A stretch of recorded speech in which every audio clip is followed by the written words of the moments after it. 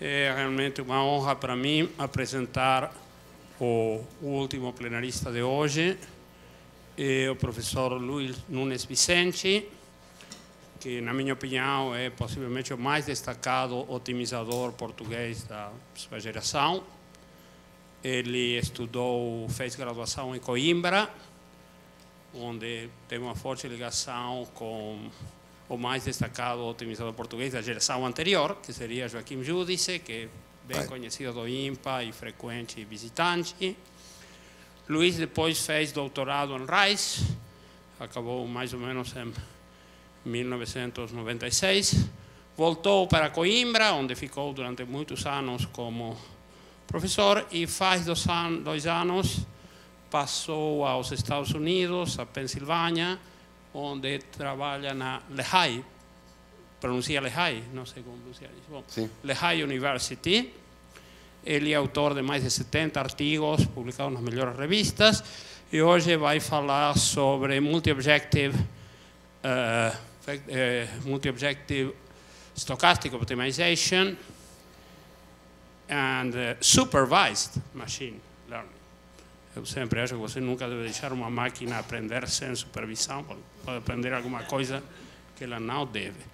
Aproveito também a oportunidade apenas para anunciar, já que estamos na otimização estocástica, que hoje, no Congresso Internacional de Otimização Estocástica em Trondheim, ex-estudante do IMPA, Philip Thompson, ganhou o prêmio do Precova ao melhor artigo de otimização estocástica publicado por estudante nos últimos 3 anos. Então, como ele é daqui da casa, aproveito para fazer pouquinho de propaganda, não custa nada. Então, Luís, por favor. Okay. Thank you. I will actually speak in English. I could speak Portuguese, but then you'll be saying oi, oi, oi all the time. No, I have the microphone. Thank you. So yes, I am now at Lehigh. Let's see. Life is life is a mystery, and we never know where we're going to be. But for the moment, I'm at Lehigh. I still keep my connection to Coimbra, to the Center of Mathematics of the University of Coimbra in Portugal. Lehigh is a small private university between Philadelphia and New York City. I think 2 people are very well known, 2 scientists or 2 discoveries are very well known from Lehigh. One is the escalators, escadas rolantes, was invented by someone that graduated from Lehigh. And the second thing is actually the thing I'm going to talk about. It's the stochastic gradient algorithm, which is the workhorse in machine learning, was discovered in the 50s by Monroe and Robbins, and actually Monroe was from Lehigh. And this is actually what machine learning is all about, in essence, is a stochastic gradient. So this is the end of the day. It's towards the end of the conference, so although I have 52 slides, I'm going to skip a number of them. I'll try to make my talk today as light as possible. So say the first 30 minutes will be some basic material about data science and learning, then about stochastic optimization, in particular stochastic gradient, then also about multi-objective optimization, and then the part that I will talk about that has to do with my research is the topic number 4, where I kind of put everything together and give the application to learning. Okay, so let's try to simplify things as much as possible and consider that we have that our data sets for analysis are of this form, D, so pairs of features or attributes and A's and labels denoted by Y's, okay? So essentially we can think about A's, for instance, as being patients that are trying to be diagnosed, and the Y's could be just a negative and a positive. And we're trying you have some data about existing patients, and then you want to build something that later on, if the patient comes, we can see from the data from the A's, whether it will be a positive or a negative. Whether Y will be a positive or a negative. So the whole purpose of, say, machine learning in general is to find a prediction function, which I'll denote in my talk by phi, that matches the A's into the Y's, matches the features into the labels. Of course, there won't be a perfect matching, so we have to define a sense how we're going to do this matching, but that's the goal. Things have to be practical, and so we cannot just consider any kind of function. So typically what people do is that people work with some algebraic form for functions. So the variables of the true problem are denoted by x. The x are the parameters that define a function. We'll see an example later. Okay? So the x's are define the functions and define the phi. And so our goal is really to find x. The process of finding x, meaning the process of finding this prediction function phi, is what is called learning or training. Okay? When the y's are reals, because the y's could be vectors.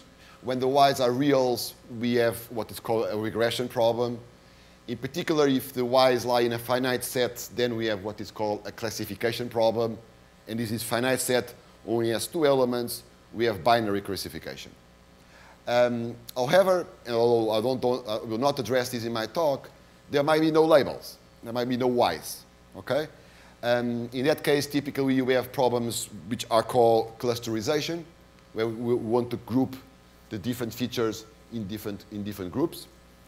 Or we might want to find low-dimensional subspaces or collection of low-dimensional subspaces where the features lie, and this is called subspace identification. I will address the case where the labels exist.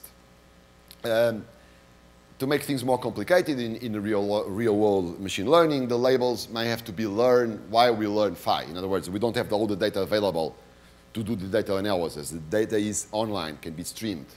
Okay? We also assume that the data is clean for optimization. David Donahoe, that some of you might know, the famous statistician from Stanford, claims that 80% of the work in data analysis, in machine learning, etc., is to really clean up the data, come up with data sets for which one can do statistics. And even if we assume that the data has been cleaned for optimization, we can still have things that make our life complicated in optimization. The data could be noisy or corrupted. Some pairs may have features or labels missing, and data can be arrived in a streaming fashion. So this is why it's very important when we are learning phi that we do it in a robust way. In other words, in a way that changes in the data do not change so much the prediction that we have learned. And learning is optimization in this sense. Okay, so a bit of terminology here. So machine learning can be classified as supervised when, say, the labels exist, the y's exist, or unsupervised when the labels do not exist. Okay? Unsupervised learning is sometimes called data mining. And here, as I said, the idea is to do some subspace or some clusterization, extracting interesting information from data. By the way, I lecture a course called Optimization Methods for Machine Learning and Data Analysis last year at Lehigh.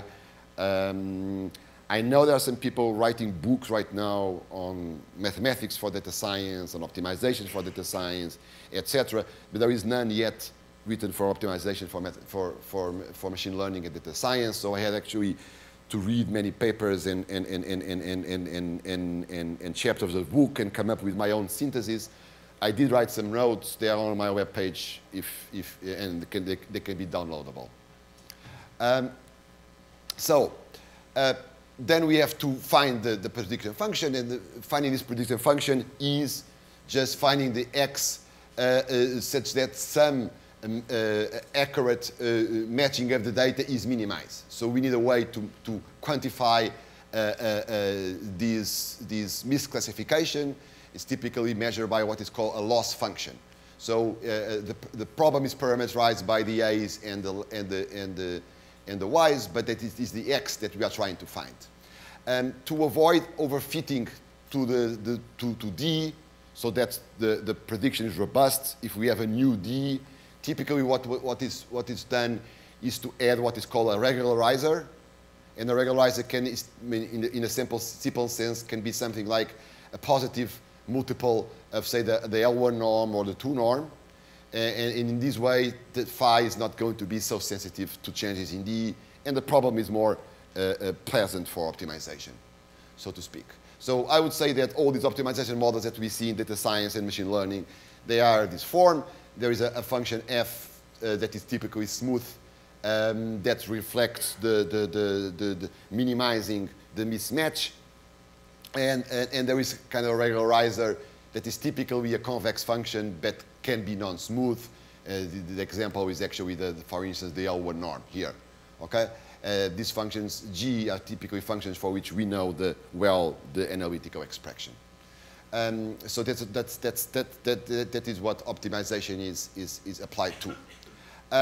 Now, let me give an example, and the example this is I'm going to use later on in my talk when I will give the numerical results. It's called the logistic regression for binary classification. So we have binary classification means that we have just 2 labels, say 1 and -1. And so there is data, and what we want to do is that we want to find a classifier, in this case a linear classifier here, an hyperplane that separates the data, okay? So that when we have a new, for instance, suppose this could be positives and negatives, each point corresponds to a patient. The idea is that a new patient arrives, and then we'll see from which side of the upper plane is, and we can have an indication to the doctor whether this is potentially a positive or a negative. So I'm sort of abusing notation here. My X now is the W and the B. The W and the B is what I'm trying to find, okay? So the A's and the Y's are known. This is a part of the data that is coming. So this is a linear classifier, and our aim is to find a linear classifier that properly separates the data. In other words, that is, we are on one side of the hyperplane when we have a y equal to 1, and we are on the other side of the hyperplane when it is -1. Of course, in this case, the error of misclassification is 0, because the hyperplane perfectly separates the data. This is not the case in general. Okay, now, how do we do this? Typically, we have to come up with a kind of a loss function. And there are 2 ways, actually, to motivate these loss functions, and I will try to cover both. One it is what I wrote here on the board, which is somehow kind of a geometric smoothing kind of approach. What we really want to do is to actually minimize the indicator function of these. Now, we don't want the sign of these to be different from y. We want the sign of these to be equal to y. So when this is equal to 1, this is bad, right? So we want these ones to be 0. So we want to minimize these. Now, if I call this W transpose A minus B equal to Z, I see that a function that is hidden here in the true misclassification notion is actually a very bad function, in the sense that is discontinuous. It's even more than being non-smooth. It's discontinuous. So what people have been doing in machine learning is to smooth this function. And there is a big area called support vector machines, where essentially this function is approximated by this. This is called a hinge loss. Now, this function is nice in the sense that it's continuous, but there's still a kink here. So it's still non-smooth. And the logistic loss is a kind of a smooth approximation for the hinge loss. This is one way of arriving at the logistic loss. Another way is always a probabilistic argument. So we go over the probabilistic argument. I can do very simple algebraic manipulation. You know, eighth grade here. No, not 8th grade. They don't learn exponentials in 8th grade. You know, in 10th grade. And I can say that these 2 conditions are equivalent to these. Okay? So I just apply logs in exponentials. Now, and I'm introducing here a sigmoid function. When I look into these, I can see that there is a hidden probability here. So the probability of correctly classifying y equal to 1 given A, it's just this logistic sigmoid value. Okay, I have plus 1 here. And the probability of correctly classify y equal to minus 1, it's going to be 1 minus this, of course, but I can actually see that is minus 1. So in essence here I have the probability of correct classification. And then I can actually do a very classical argument where one of the arguments that brings statistics and optimization so close to each other, which is the optimization of a likelihood function. If I consider the likelihood function of correctly predicting the data, I have to multiply all of these terms, but of course I'm assuming that the data is independently drawn, so that the probability of classifying correctly all the y's is the product of the individual probabilities. And then I can just say that maximizing any function is equivalent to minimizing minus log of it. Okay? So if I apply minus log of these, then this becomes a sum, and the sum that I get there is precisely the log of 1 plus e to the power of z, which is what I have here in this case. So that's another way of getting to logistic loss, and there is always these two arguments which are kind of interesting, and I thought that would be nice to present. Then, of course, we have to add a regularization term. Okay? Now, so this was kind of a 50 minutes in data analysis and machine learning from an optimization perspective. I hope this was clear and motivating. And then this brings me to the issue of stochastic gradient. And I'll start by saying that I've been lying here to some extent, because typically we don't have, our ultimate goal is not to learn from a given set D. No, D is a set that is drawn, or a collection of samples that are drawn with a certain probability distribution, a joint in terms of the feature and the label space. So what we, in fact, are, our ultimate goal is to minimize the risk of misclassification, the true risk of misclassification, the expected risk of misclassification here, and with some loss function here. And actually, when people say expected risk of misclassification, we are thinking about the L as being related to the indicator function. Okay? Now, of course, data is sample, and so we have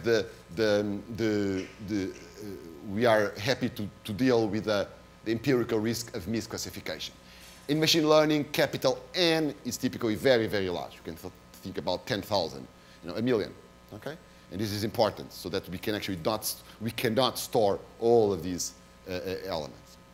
And so this empirical risk is an approximation of the expected risk. Now, in here we are entering in the area of statistical learning, which I think is also beautiful. And typically there are two approaches. Either say because this problem is too ill-posed, if we consider prediction functions living in any function space, and if we allow this probability to be any, this problem is ill-posed. There are these theorems called no free lunch theorems that always trap us. So to some extent, either we restrict the probability, kind of a generative approach, but it's not the approach that is of interest in machine learning, or we restrict the class of functions, kind of a discriminative approach. And this is what typically is one can do, and then we can actually prove results on the regret. We can prove things like these for the true expected risk. If I consider the optimal solution of the first problem, minimizing the first function, and if I consider the solution optimizing the second problem, and then I can, if I consider a certain function space and all my predictions live in this function space, and one can actually prove that this guy goes to 0 when n goes to infinity. So we, moreover, this is the result of PAC, probably approximately correct. But what is more important is actually to look into specific bounds on these and see the trade-offs of these bounds related to that information. That's a whole area of statistical learning, okay? Now, we want to optimize, so we want to have an algorithm to optimize these, and this takes me to really high, because the algorithm, the most simple algorithm to optimize these functions is called the stochastic gradient, and it was derived, I think, in the 52 by Monroe and Robbins and Monroe also at Lehigh University. Now, this paper has like 3,000 or 4,000 citations, but it's totally because people in machine learning don't cite it. If everybody was doing machine learning and applying the stochastic gradient algorithm would cite this paper would have, millions of citations these days. So it's really what is called the workhorse of machine learning. So let me describe what it is. While writing these slides, I realized that I made a mistake. A mistake in notation is that I had used the W's before for the classifiers here, and apologize that my new lambdas here have nothing to do with the previous lambdas. This is just a way that I need to go into have some short notation for things, and I'm going to call f of x these, and I'm going to just represent the randomness of drawing a sample by W, and so that I can write my expected risk in this very compact form, and I can write my empirical risk also in this very compact form. And each fj of x, the j corresponds to one sample point, to one aj and one yj. Okay? Okay. So the stochastic gradient method is a very simple method. It's basically the following. We draw a stochastic gradient, and we choose a step size. The step size is deterministic. And then we do gradient descent. Okay?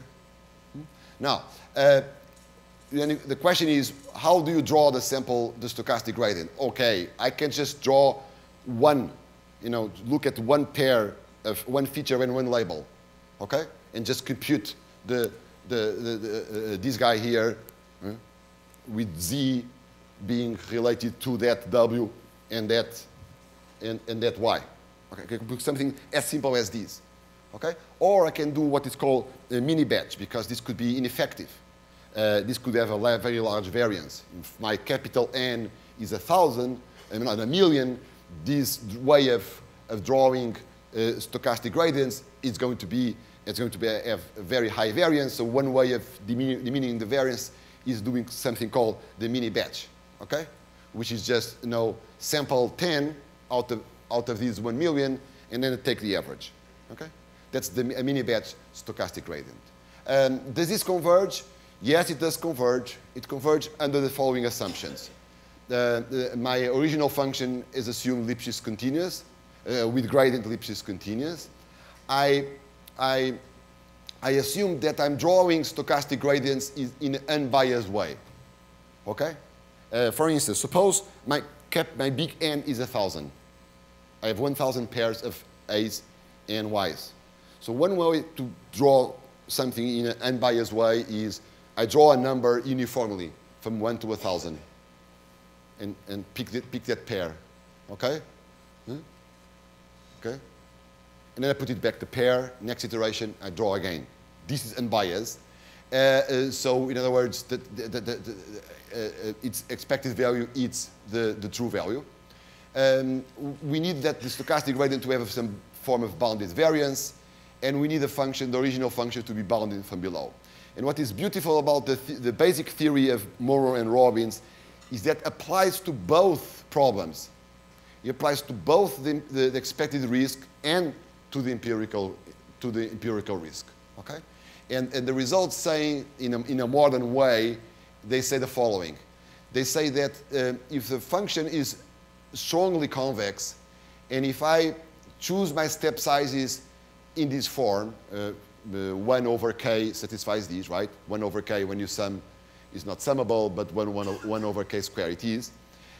What it basically says, it says that the gap, the optimal gap, the expected optimal gap goes to 0 at a rate of 1 over k. Okay?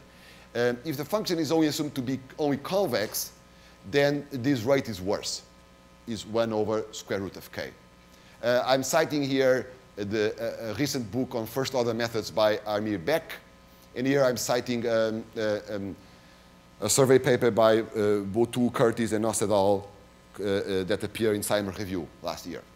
Okay?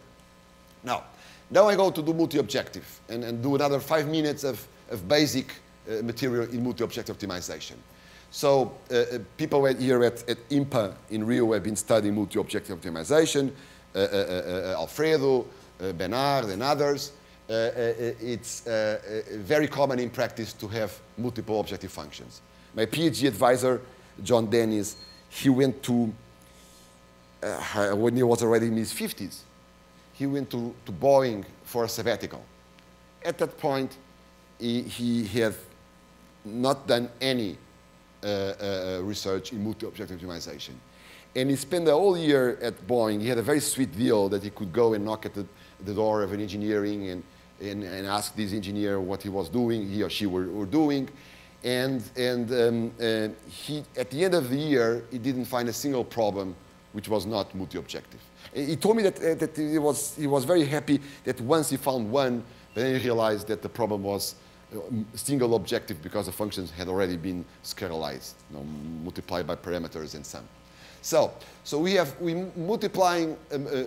optimizing multiple functions, you see. The functions are, I'm going to assume that are smooth, and we need a meaning. And the meaning of optimality for MOO is the following. First, we have to define a notion of dominance. We say that the point X dominates Y if it is better than Y in all the functions. So this is meant component-wise. I'm doing things in the most simple way. This can be generalized. For those of you that like mathematics, there is a cone hidden here. There is also a partial ordering hidden here. That is not necessary for what I'm saying today. And then a Pareto minimizer is a point that is not dominated by any other. So it's a definition by negation. Okay? These Pareto minimizers are also called non-dominated or efficient points. So here's an example. This is what is called a Pareto front.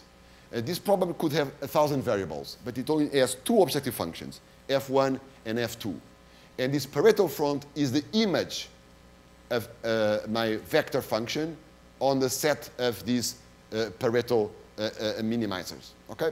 So, for instance, if you give me a point and f1 and f2 are here, where you see the red dot, that point is not a Pareto minimizer because this one here dominates it, right? It's better than it in both functions. These points are non-dominated. You can clearly see that you go from one to the other. To improve one function, you make the other worse, right? So they are non-dominated. People in practice, they look at Pareto fronts because they give a trade-off between the 2 functions. This could be, of course, if you have 3 functions, it becomes more difficult to visualize, but everything I'm saying here is going to apply to any finite number of functions. Now, in optimization, typically, we need optimality conditions. Optimality conditions are algebraic conditions that are based on equilibrium principles involving, of course, derivatives. And they are important to characterize the solution. They are typically necessary or necessary and sufficient. And they're also important to develop algorithms. Algorithms are typically based on at least first-order principles. And those first-order principles, they come from optimality conditions. And optimality conditions also help setting up stopping criteria for for algorithms. So the optimality conditions for Pareto minimization, for MOO, one can be just simply stated as these. A point is a first order stationary if there is no direction that is descent for all the functions. Okay? And now, if I give you the negative gradient, and if I give you a direction that makes an acute angle with a negative gradient, that direction is descent. It's very simple to prove. The fact that the negative gradient points downhill, that was proved by Cauchy in the late 19th century. Okay? So it's obvious that if this is false, there is a direction that decreases all the functions, and therefore the point is not a Pareto point. Okay? So that's necessary. Now, in optimization, there's also another beautiful concept called duality. Any problem has what is called a dual problem. I mean, can be motivated by game theory, for those of you that like game theory, from zero-sum games. Can also be motivated, can also be seen as taking the dual of an operator in operator theory. And associated to duality theory, there's these principles of alternative. Here I apply a principle of alternative to say that this is equivalent to finding lambda in a simplex. You heard about simplex today, simplex set, such that the origin is contained in the convex hull of the gradients. Okay, these two conditions are equivalent. Now, in here, what we observe is that not observe, what I should say is that if all the functions are convex, a point is a Pareto minimizer if and only if verifies any of these two conditions. And this is also very typical in optimization. Under convexity, the first order necessary conditions become sufficient. Okay? Also, interestingly here in this case, one can see the following. We can see that if all the functions are convex, okay, and if I pick all possible simplexes and scalarize the functions, multiply the functions by the coefficients, and minimize each of these functions, it will give me the whole Pareto front. And this is actually a manifestation of this to some extent. Okay? But so in other words, that is not an algorithm for the case where the functions are not convex. You know, picking weights and multiplying the functions by the weights and then optimizing each individual function will not give me the whole Pareto front. It only gives me the whole Pareto front when all the functions are convex. Okay, so I'm going to skip this. This is for the connoisseur. And then we have what is called the steepest descent for MOO. This was actually discovered by Fliege and Zweiter, so this as the IMPA stamp. And essentially, what we have to do is that we have to go along the steepest descent direction. But Cauchy knew that the steepest descent direction was minus the gradient. But what is the steepest descent direction for multi-objective optimization? Well, you have to consider the steepest for all of them. Okay? And of course, you have to put a regularization here. So this problem is in D. This is the direction that you want to find. And if I don't add this problem, this would be unbounded. Okay? When m is equal to 1, I recover minus the gradient. Now, everything I was saying before about the dual, I can apply it here. The dual of this problem in the variable D becomes this. So finding a direction D here as the steepest descent for all of them is the same thing as first finding the simplex that minimizes the convex hull, the size of the convex hull, and then just take those coefficients and form it. And so this direction dk is the same one as this one here, okay? They are the same because subproblem 1 and subproblem 2, they are equivalent, okay? And this is a common descent direction. With a common descent direction, I can just do some simple algorithm with a line search along it, okay? Now, what about multi-objective? So what do we do in a multi-objective case? Well, in the multi-objective case that is stochastic, then I have m functions, but they're all stochastic. They can all be itself expected risks of misclassification. Okay? So each of these functions now looks like in the first part of the talk. Okay? And then what is the algorithm? Well, the algorithm, which I call stochastic multigradient algorithm, is very simple. Remember, the algorithm before was as simple as this. Where is it? It's here, right? So now what I'm going to do is that this G is going to be a G that adapts to the multi-objective case. Okay? So this is a stochastic gradient, and now I have to tell you what is the stochastic multigradient. Okay? But we already know what is the multigradient for in the deterministic case, right? The multigradient in the deterministic case is just this guy here that comes from solving this problem. So what I'm going to do in the stochastic case is, okay, I cannot observe the two gradients. I have a stochastic problem. I can draw them, and so I will draw them and plug them here and solve it. So that's what I'm going to do. In other words, I essentially draw stochastic gradients for the unknown gradients of the original problem, that is stochastic. I plug them and solve, and I come up what is called the stochastic multigradient, okay?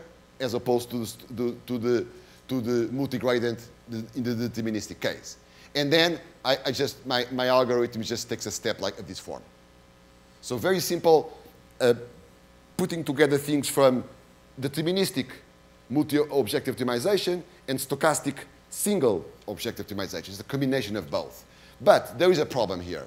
So this is the algorithm. I will skip it. The problem is that this is not an unbiased process. In other words, suppose in this picture, the black one is the true gradient, okay? But I cannot observe the two gradients, okay? So I'm drawing. For instance, I take a pair of one feature and one label. So, for instance, these are two examples of drawing here: the blue and the green. So I draw, for instance, an approximation for a blue approximation for this one. I draw another one for this, and then I plug them into the problem. But plugging into the problem is computing what? The one with the smallest norm, right? But the one with the smallest norm, in this case, we can very easily see from the picture that is this guy, right? And then I can do the same thing for the green one. And then you could think, if I do many greens and many blues, that the average of these guys here, the expected value of these guys will be this one. No, it doesn't happen. It will happen if the original ones were kind of same norm, like this. And in fact, we did an experiment. So the stochastic multigradient is biased.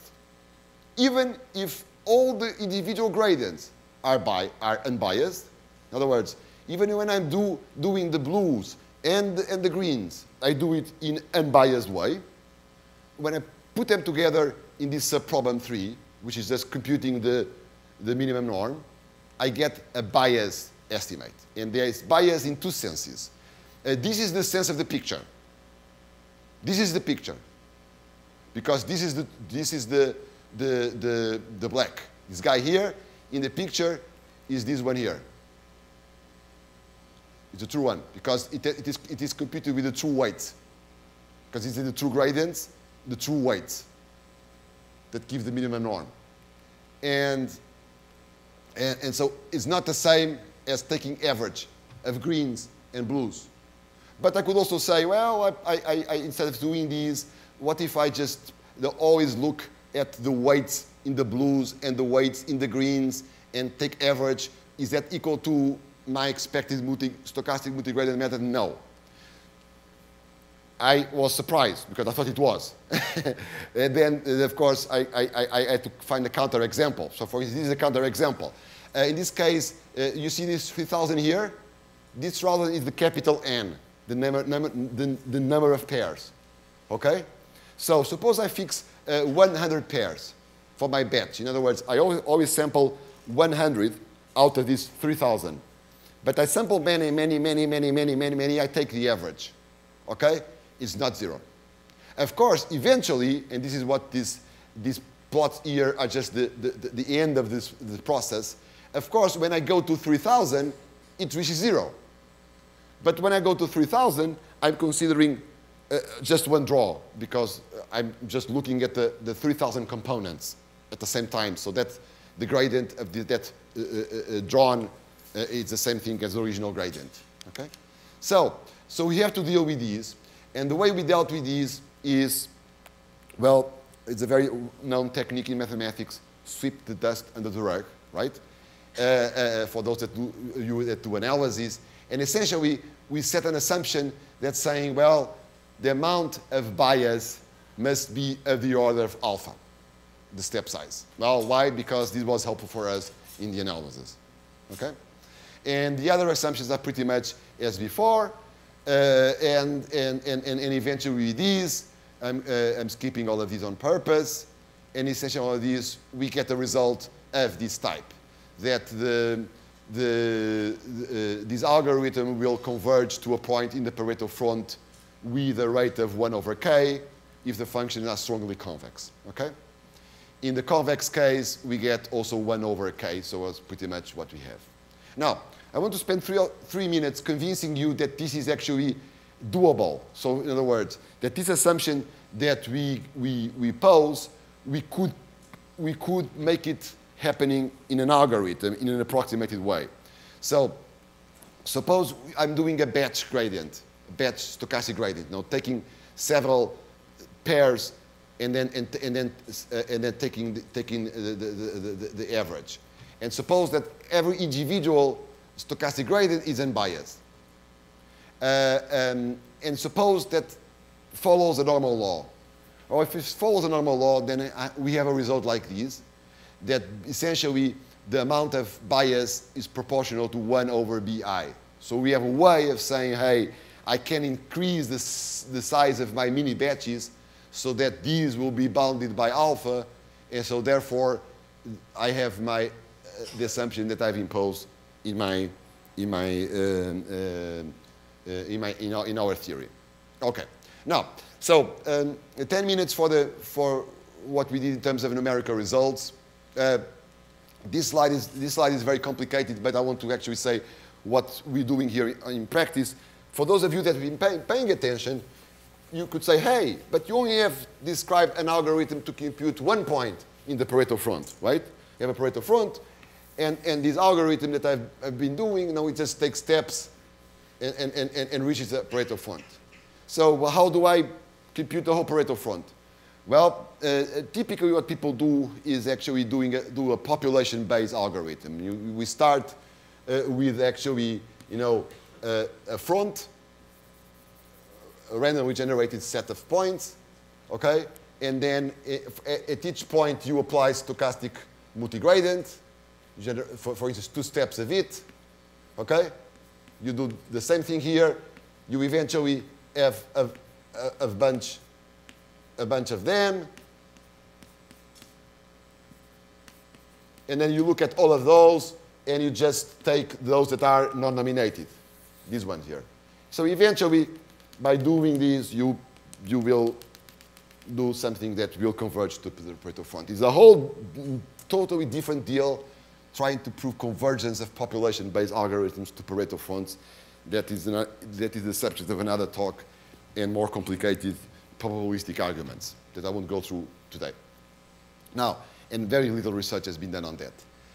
So this is like the algorithm. The algorithm here is just what I described over there on the board. We applied it to 2 types of problems. First, we did in optimization. Optimizers love to collect problems. So for each class of optimization problems, there is a collection of problems. These problems are typically very small, with very few variables, but very nasty and very difficult. So there is a collection of problems in multi-objective as well. So we pick like 13 of those. And by the way, when we look at Pareto fronts, they can be convex, they can be concave. All these Pareto fronts that I've been showing to you, they look kind of of connected, but it could also be disconnected. So things can be very nasty. But first, we just pick some collection of points, problems, and we add artificial noise in an additive form, okay? So that we had a stochastic problem. When we compare the stochastic version of the algorithm, say, to the deterministic version. The deterministic version is more or less the IMPA version, but in a Pareto front type. In MOO, there are metrics to see how well the algorithms have behaved. There is one called purity, which looks at how many points in the Pareto front have been computed. And then there are metrics that are called the spread metrics that see how well spread the Pareto front is, or if the Pareto front has holes, okay? But, and this is for instance an example, this is a typical example that we obtained. This is the result of the deterministic algorithm, and this is the result of the probabilistic, the stochastic multigradient algorithm. So typically we could compute well spread Pareto fronts, but not as pure. You know, there are more holes here and not enough points. But of course, this is a much more powerful algorithm because here I'm using the full gradient, where here I'm just observing the gradient. Okay, so it is computationally speaking, this algorithm costs way much less than this per iteration. Now, have any of you have heard what is called performance profiles? This is actually something very cute. I want to actually say a few words about these. In optimization, typically, it is the case that many times we have many algorithms and many problems. So suppose, for instance, and this could be for anything else, not optimization related. Suppose you have 4 methods that you want to try, and you have 50 problems. So you try the 4 methods on the 50 problems. But then how do you plot the results? How can you plot the results in a visual way that we can look at one plot and see how these 4 methods have behaved on these 50 problems? Well, one possible answer is what is called performance profiles, which is somehow our probabilities of success. These are performance profiles. They're typically curves like these. And the better is always to be above. So this curve is better than this. Each method corresponds to a curve. So a curve, so we have a collection of problems and a collection of, say, solvers, methods. And each curve that you see there is a curve for a given S in here, okay? Depends on an alpha. It is essentially, you divide the number of problems by the number of successes relative to a multiple. So you do something like this. You do the number of problems in P such that some measure, say CPU time. This could be CPU time, okay?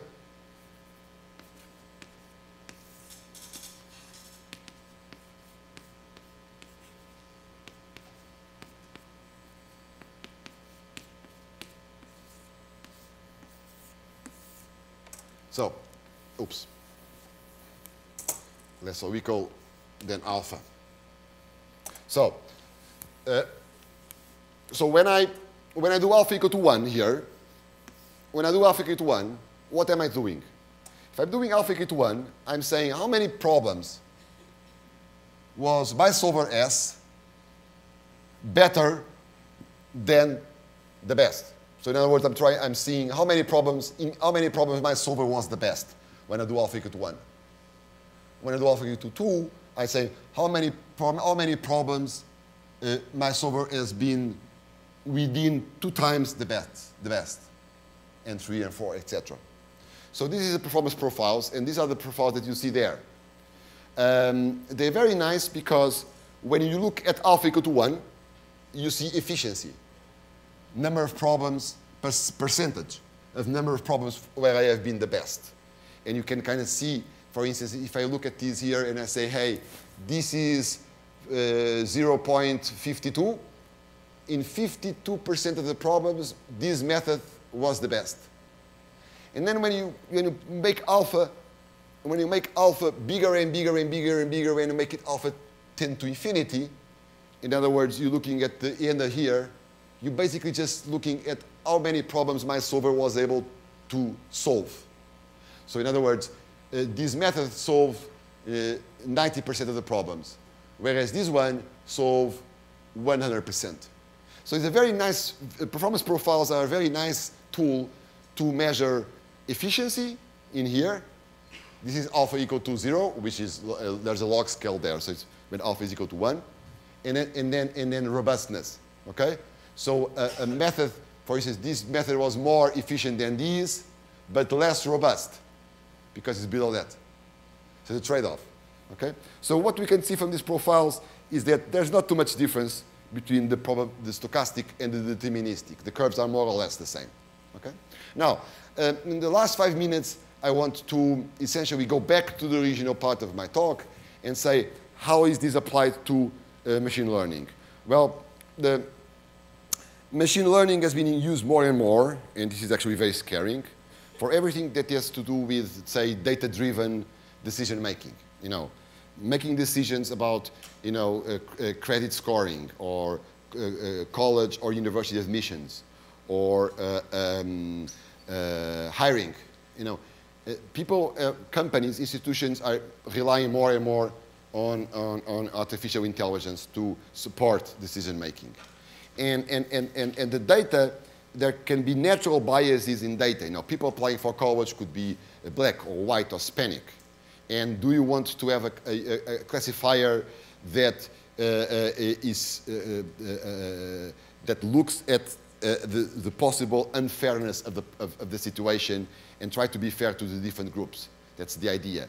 Of course, one possibility is say, hey, let's just, you know, do classification for the different groups. You know, let's among the black population see who those who enter in college, and then among the Hispanic, and then among the white. But that could also be unfair to some extent. So you want something that mix everything together. You know, that so in this example of classification, you see that there could be two groups. You know, say the circles are say Hispanics and the diamonds whites, and then you want to have a classifier, and you can say what the diamonds could be the minority, right? And so you want to design classifiers that are fair, but this is very subjective, and this is when multi-objective optimization can help, because looking at these Pareto fronts and putting these Pareto fronts in front of the people that are making the decisions can help them making trade-offs that are more reasonable. So for instance, in these examples, I'm going to tell you there are two groups. There are two groups essentially. So essentially, you have a bi-objective stochastic problem. We want to determine the W and the B. We are doing linear classification, and we're doing logistic regression. Okay, this very much relates to the first part of the group.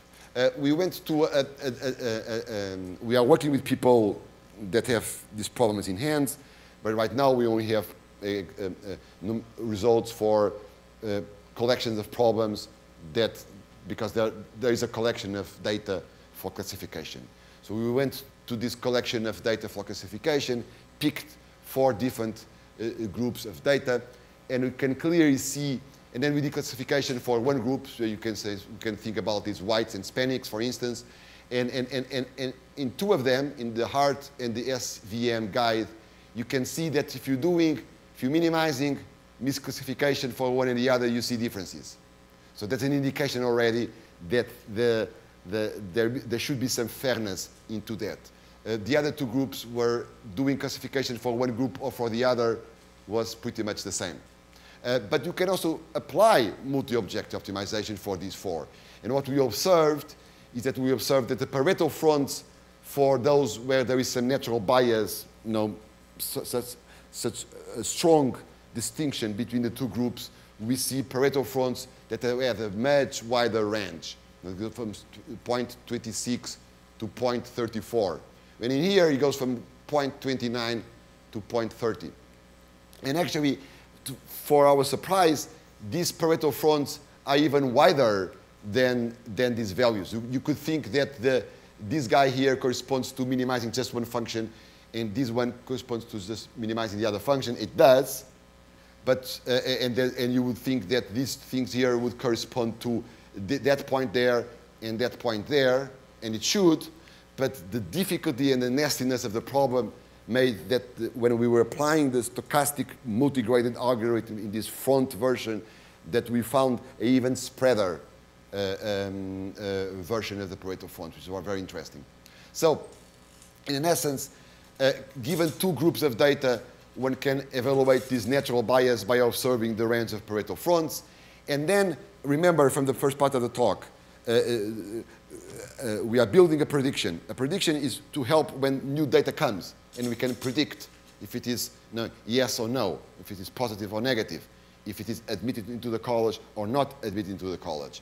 And having the whole Pareto front, having a Pareto front here, is having essentially a huge number of classifiers. Now, each point here corresponds to one W and one B here, corresponds to one way of classifying. So you have a family of classifiers, and a person that is making the decision can actually see when a new data point comes and can apply different classifiers in the Pareto front and see the balances and the trade-offs. So that's the goal of this project.